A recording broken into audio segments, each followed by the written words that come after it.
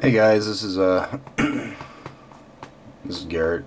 Anyways, we've been having a discussion about the square pattern here, how many squares there are. Well, I took the time and I broke it down. Started out with different size squares. These are not rectangles. They're all squares, but if you ask any grade school, third grade teacher, second grade teacher, they will tell you that a rectangle would be a square, but I'm not going to count those. So how many squares do we have in this diagram? Let's start out with the smallest. 1, 2, 3, 4, 5, 6, 7, 8. There are 8 there. As you can see, I put 8. Now let's count the next size. 18. 1, 2, 3, 4, 5, 6, 7, 8, 9, 10, 11, 12, 13, 14, 15, 16, 17, 18. Notice it's a square. Okay, 9.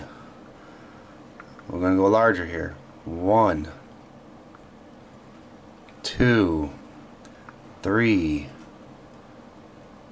4, 5, 6, 7, 8, 9.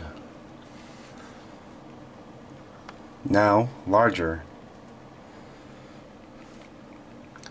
1, 2, 3, 4. There's 4. And then you have one big square.